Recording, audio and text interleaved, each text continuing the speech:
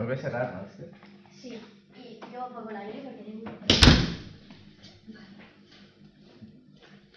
Let's see how much you understand. Yes. You can ask any question. Thank you.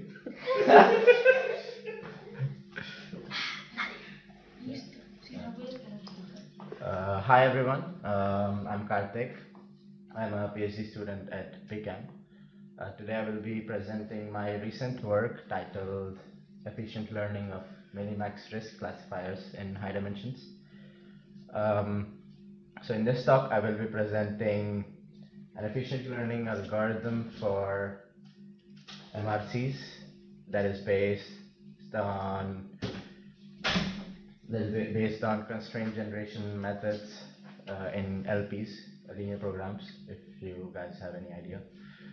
So I will be using such methods to make the learning of MRCs efficient in considering the high dimensional settings. So what is high dimensional settings? In supervised classification, you use training samples, training instance label pairs X and Y to learn the classification rule H. In regular setting, the data looks something like this. You have n instances, and each instance has its corresponding label Y. And each instance has is a vector of length d. That is, each instance has d dimensions. In regular data, all the dimensions of the data X are important for classification. But in high dimensional settings, the number of dimensions of each training instance becomes quite large. It can be in the order of tens of thousands, and the number of samples, instances that are available for training can be limited and can be a few hundreds. So for instance, a very classical example is genomics. In genomics, a typical classification problem can be classifying whether a patient has cancer or not based on his gene expression. And those gene expressions can be very large, and the number of available patients in general are limited, are a few hundreds. So when you have such kind of data, in general, most of the dimensions of that data are not required. As you can see in this figure, only a few dimensions are of the data, that is represented by the green lines, are important for the classification. So this shows that efficient learning can be achieved using less number of dimensions. So what happens first in high dimensional data? The challenges there are multiple challenges. The first one is that learning the classification rules with such large number of dimensions can be complicated, can require a lot of time, because the number of variables involved in the optimization increase with the number of dimensions of the data. So when you have large number of dimensions, the training time of the data increases, as you can see in this curve, which is an example of SVMs. So in addition to the large training times, you also, in such scenarios, you have less number of training samples. So the conventional error estimation based on cross-validation can be unreliable due to large variability in the error. As you can see in this figure, when you have few samples, the variability in the error is very large, which can be the mean of this error can be unreliable, and you need a lot of samples to have better estimation. So for now, there are multiple methods, multiple efficient learning algorithms for different methods in supervised classification are there. Recently, methods based on constraint generation have been proposed for L1 regularized MRCs, L1 regularized SVMs. And these methods can be useful in the high dimensional settings, as we have seen earlier. But the conventional performance assessment of the supervised classification rules is generally based on cross-validation, and that can be unreliable, as we have seen earlier. So in this talk, I will be presenting efficient learning algorithm for 0-1 minimax risk classifiers, MRCs, for the high dimensional settings based on constraint generation techniques.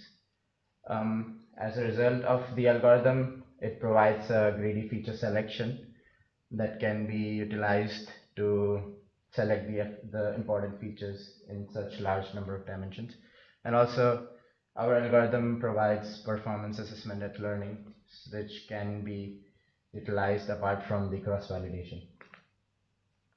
So in the following presentation, I will first talk about the MRCs, the problem statement, the optimization problem at hand, and then present the efficient learning algorithm that can be used to solve this problem efficiently in high dimensional settings. And then I will present some theoretical properties of this algorithm, such as the performance assessment at learning and other properties.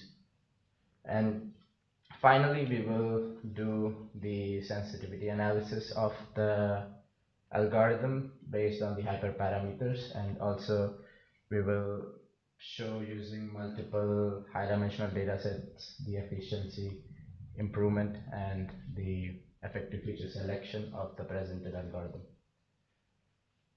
So what's minimax risk classifiers? So first let's talk about the general supervised classification objective. So in supervised classification, you try to minimize the classification risk RH, that is the expected loss, using the true underlying distributions over the training samples X and Y. So the problem that happens in general is that you never know the true underlying distribution over the training samples. That is, you don't know how the samples can occur. So the usual approach in supervised classification is do the empirical risk minimization. So empirical risk minimization utilizes the empirical distribution over the training samples and minimizes this loss.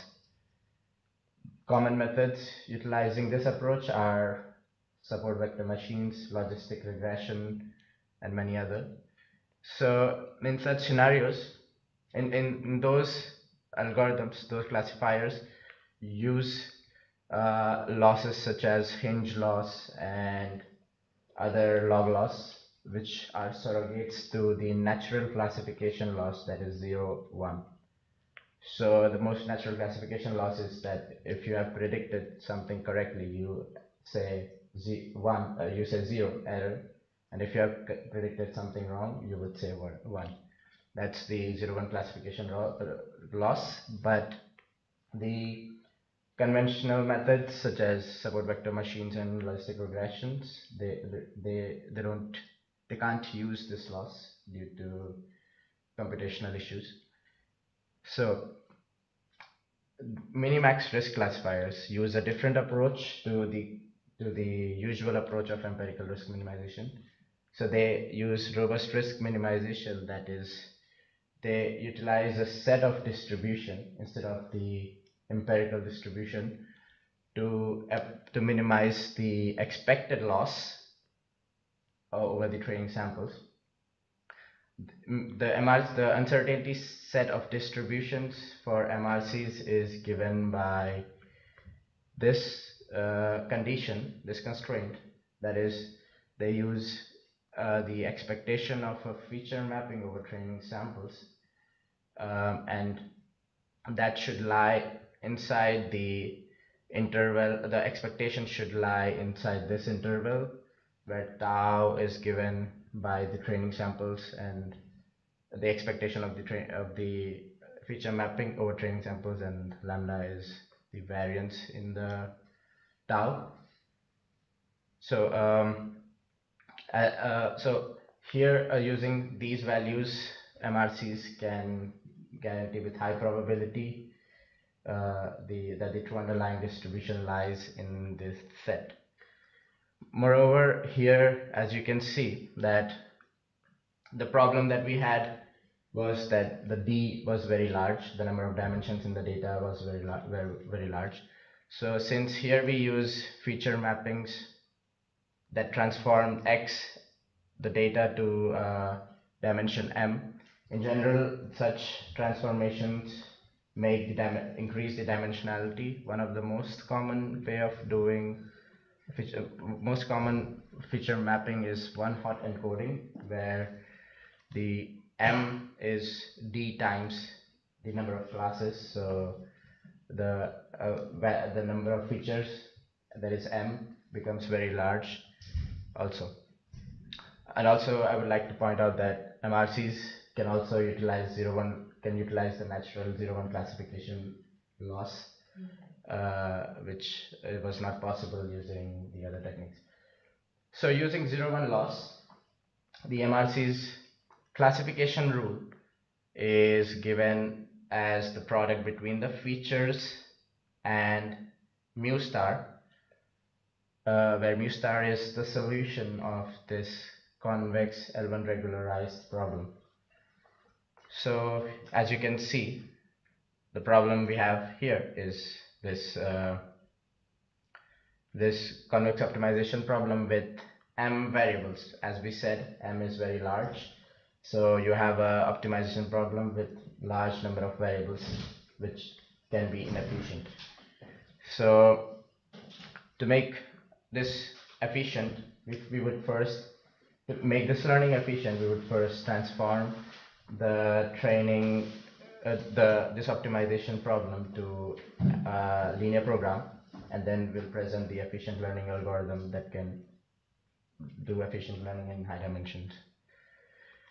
So this problem can be transformed to this linear program by changing the variables mu to mu1 and mu2, and the matrix F is given by the feature mapping over the training samples.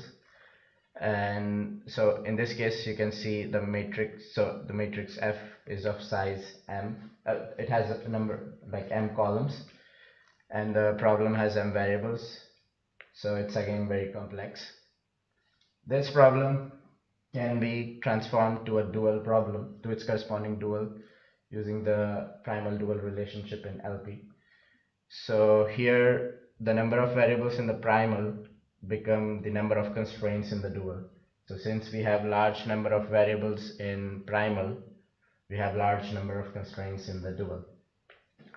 So now we will try to optimize this problem in looking at the perspective of dual in high dimensions. So what happens to the dual problem in high dimensions?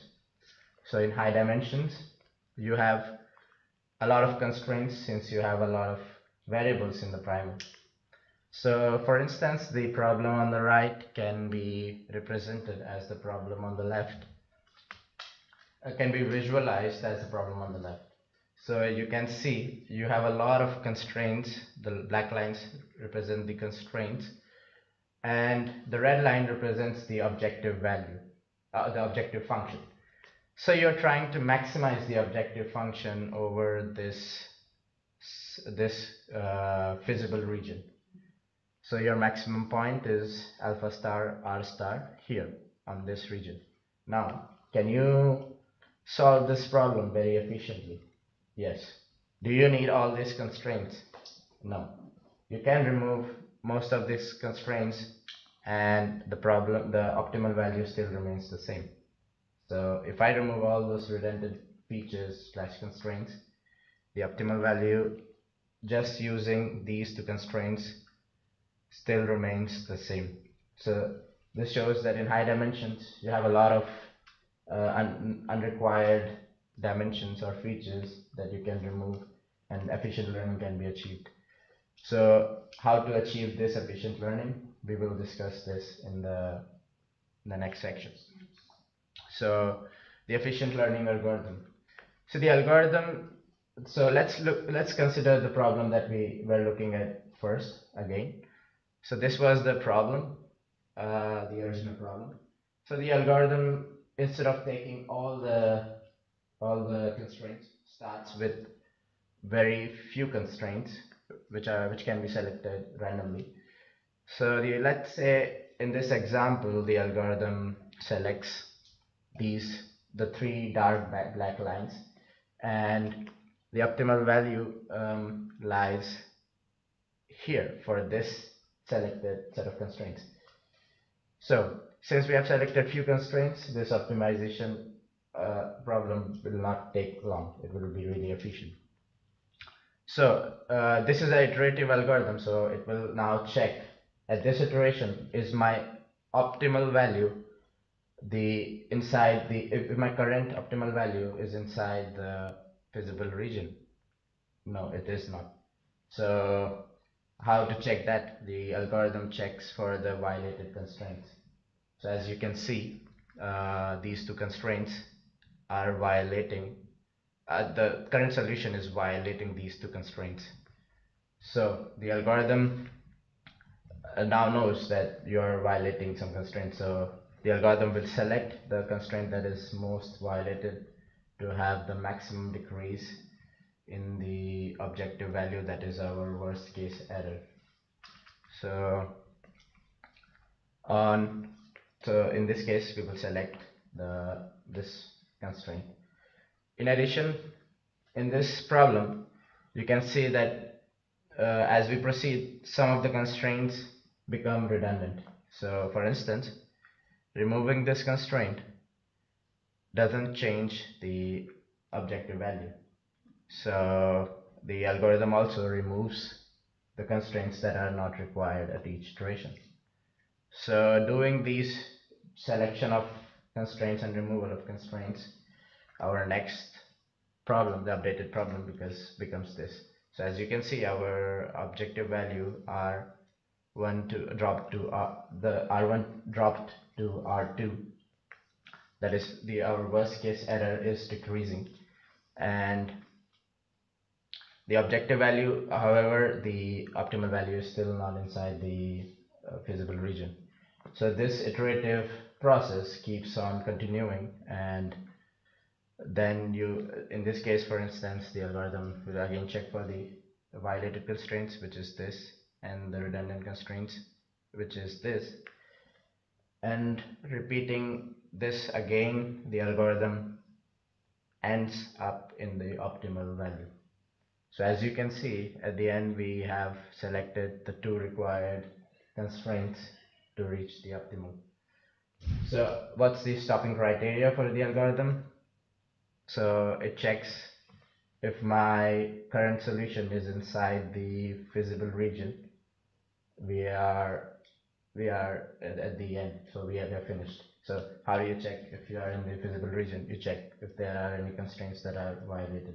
Since in this case all the constraints are satisfied and we have achieved the optimal value, so this is our final optimal value. Yeah, you have a question? Yeah, sure. So there is no error now. I mean, it's error free, right? What do you mean error? Because you are minimizing something, some constraint, and you are checking how much error is coming, right? Right. And then at this point, you have, I mean, on the lower level of error. So at this point there is no error. No. So the R, you mean the R? Yeah. Yeah. So the R presents the worst case error of the classification group. So in this case, you are not zero, but you are at the optimal, optimal worst case error you can get. That's what I mean. It's a lower level. Yeah. It's the best you can get at this point. Yeah. Yeah. So yeah, we are now at the optimal worst case error, and the optimal solution is alpha star, and this is our stopping criteria. So now the algorithm stops. So yeah, in this slide we will represent a short implementation of the algorithm. So the selection and removal of the constraints, as we said, is done by the select function that is defined in our paper. So the the algorithm proceeds first with the initial set of features and then does the selection, and in this while loop does the iterative process until the condition that we mentioned earlier, that is no constraint is violated, is satisfied. In addition, we have some other hyperparameters in this implementation, that is, for instance, I is the initial set of features that you can tell the algorithm to select. Epsilon is the violation, how much violation do you allow in the dual constraints that we saw. In a brief, I would explain that epsilon in much more detail. Kmax is the number of iterations of the algorithm, so the maximum number of iterations that you allow for the algorithm. So you can also control that in our implementation. And also we have restrict the number of constraints that are selected. In the previous example, I selected only one constraint, but in the original implementation we do select multiple constraints to converge much faster. So nmax controls the number of constraints that you select in each iteration. So in the next I will, so the computational complexity of the algorithm depends on the hyperparameters that we discussed right now. So for instance, if you select too many constraints in each iteration, you would end up in less number of iterations because you're selecting too many. But since you're selecting too many, your computational complexity per iteration increases. So nmax gives you kind of a trade-off between the complexity per iteration and the number of iterations. And apart from that, epsilon is the dual constraint violation, the allowed dual constraint violation. So for instance, in the example that we had earlier, so if my epsilon is this big, I won't select this constraint. This constraint is now not considered as violation, because this was my feasible region, this was the current optimal value, and this is the original, the best optimal value that I can get. But since I have my epsilon very big, I won't select this constraint, so my algorithm will finish at this point. In the previous example that I explained, in that case you can consider that I was using epsilon 0, since I was not using any threshold. So what happens with this epsilon? So if you use very big epsilon, you would select less number of constraints. So again, the complexity per iteration will go down.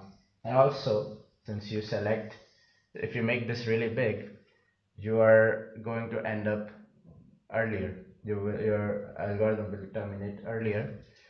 That implies that your number of iterations will also decrease. So if you do that, so you might think like, let's increase epsilon a lot, so the complexity this and this, the number of iterations and the complexity per iteration both decrease, which are the main components that govern the computational complexity of our algorithm.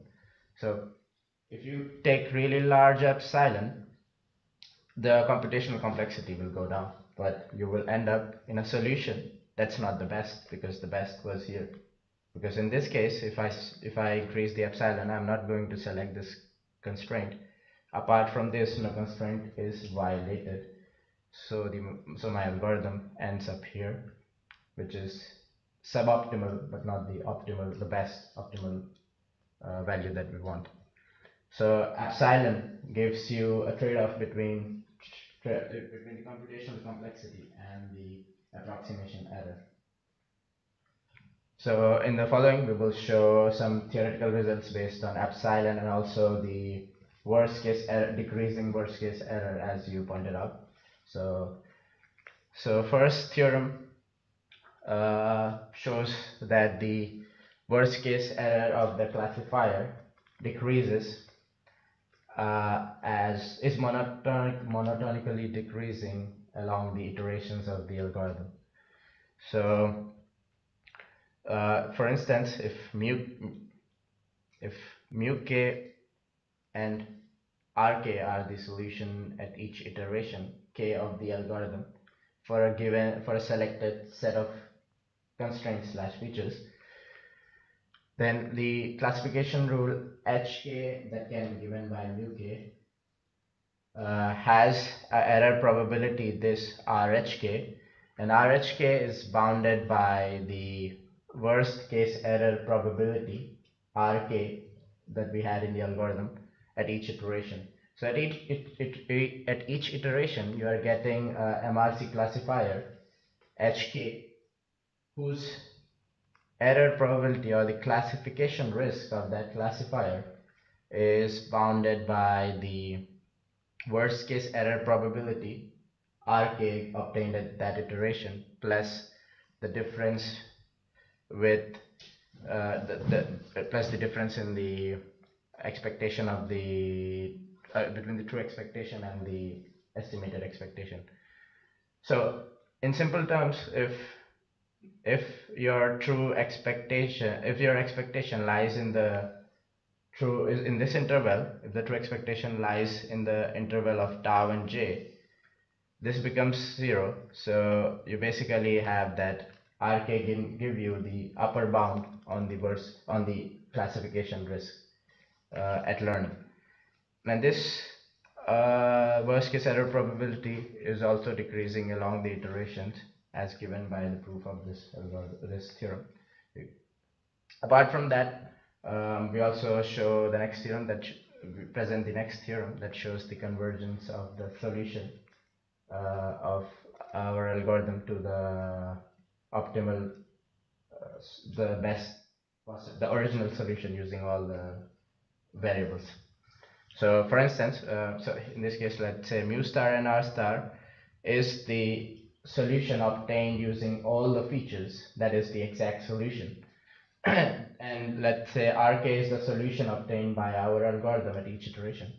So at some point, for some k naught, our rk, the solution, lies in the interval of r star plus r star, in the interval r star to r star plus some epsilon times the true solution.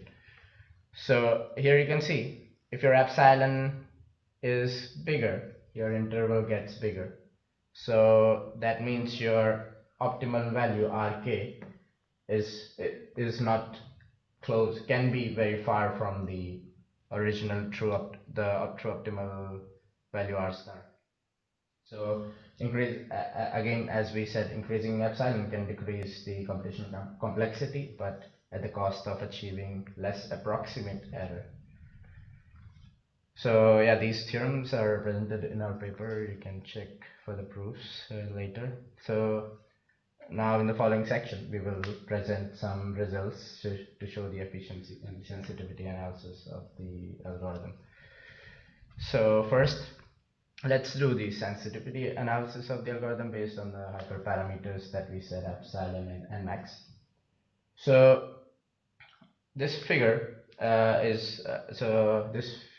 in this figure we are showing the working of our algorithm over a high dimensional biological data set, which has like 10,000 features or more. So as you can see that the x-axis represents the number of iterations of our algorithm, and the y-axis represents the approximation error of our algorithm.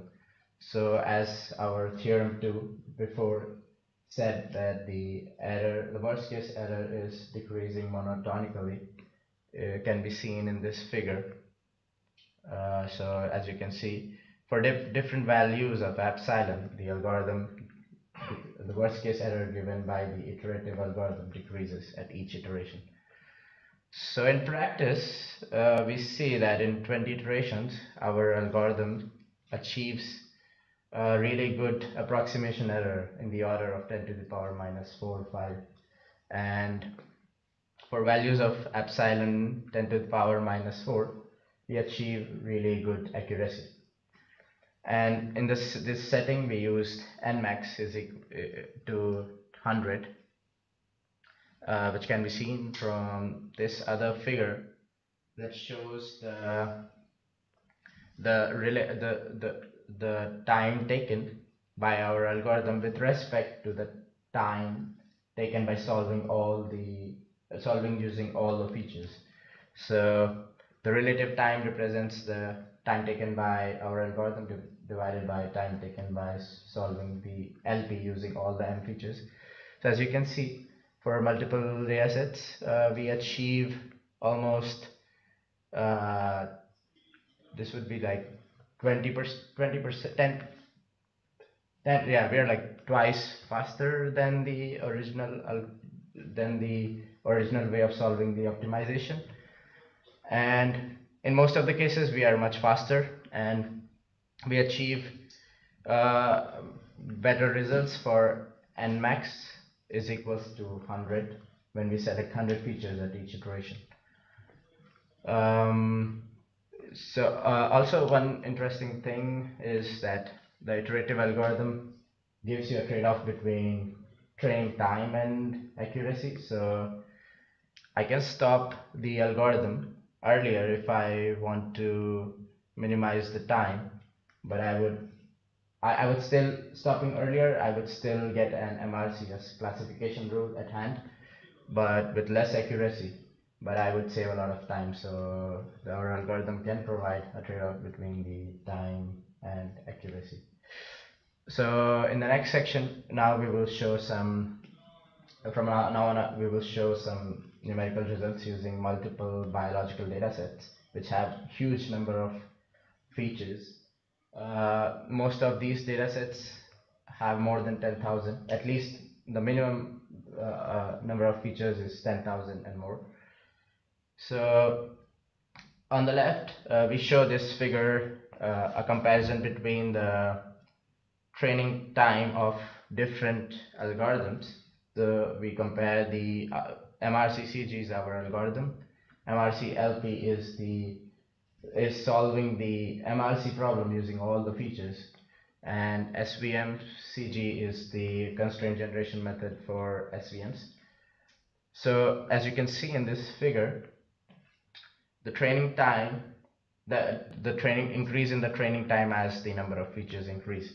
So as you can see, the yellow curve MRC-LP increases exponentially, but our algorithm, that is the blue curve, increases almost, we cannot say linearly, but we don't have a proof, but you can say it's linear from the curve, from the figure. So it's much more efficient, as you can see from the yellow one.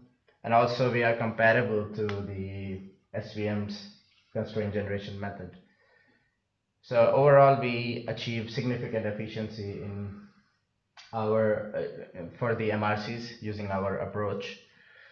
In addition, we provide worst case error probabilities for the classification rule of the MRC classification rule, which can serve as an alternative to the cross-validation error that we discussed in the first slide. So as you can see, the problem in the cross-validation errors, that you have a large variance. So for instance, in this case, 30% of error has a 10% of variation. So that is really unreliable. But we provide the worst case error probability, which can be upper bound to the true error as given by the bold numbers. The bold numbers represent that our worst case error probability provides an upper bound to the classification error. In most cases, the worst case error probability is an upper bound, and in the other cases, it still lies in the interval of the error, a cross-validated error. So yeah, these are obtained using multiple high-dimensional data sets.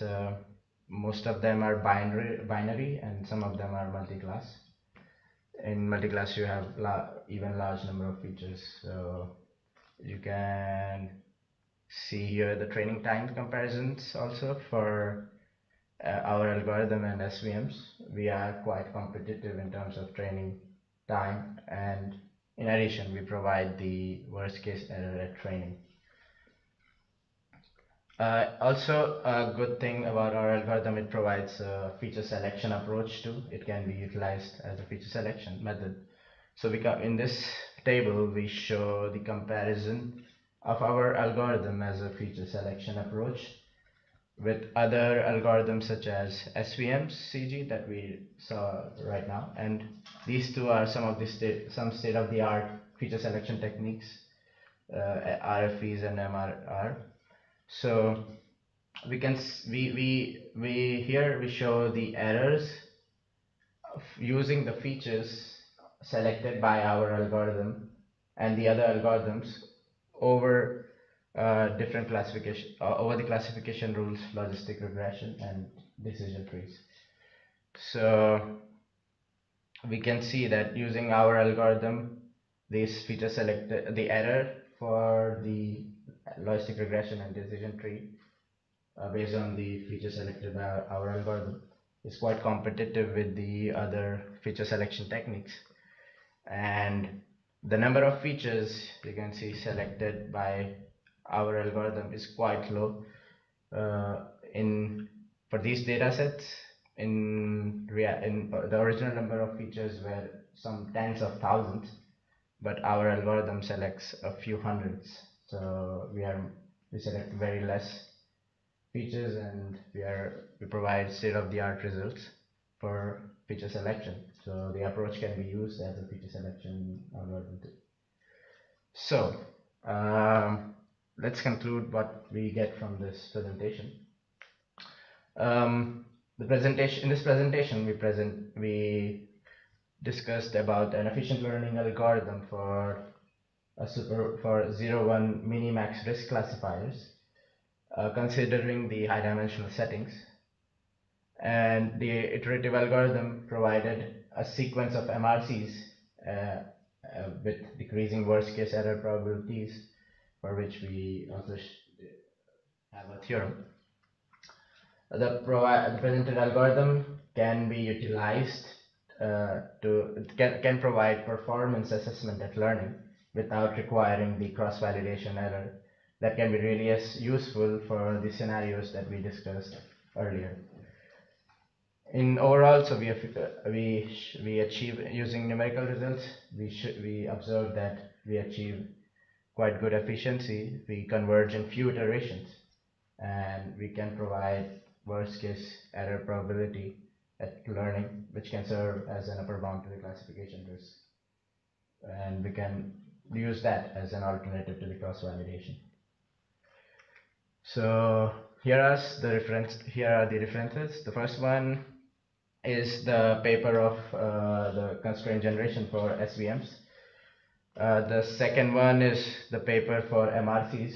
You can check out more details about MRCs in this paper. The third one is a paper about that shows the challenges in the set scenarios of genomics, about the challenges faced by using cross-validation in the genomics areas when you have limited number of samples. And finally, this one is the paper that I'm presenting in UAI. So yeah, in this paper I present the efficient learning algorithm for MRCs. The code for the algorithm can be found here. If you guys want to use it, you can scan this and you can go and check out. Yeah, so that's it. Thank you for your time.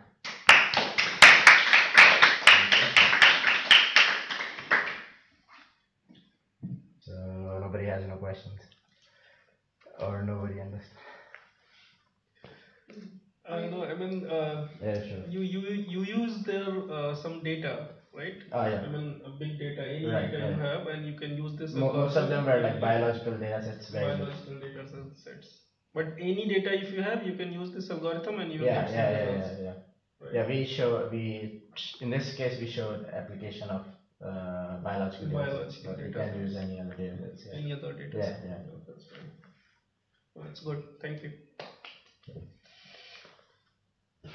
So, Yeah, and just asking in the chat if anyone has some questions.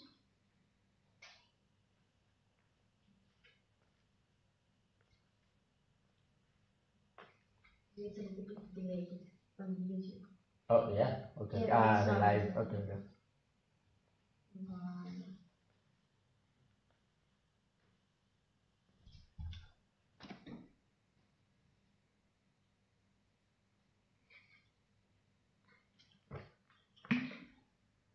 Okay.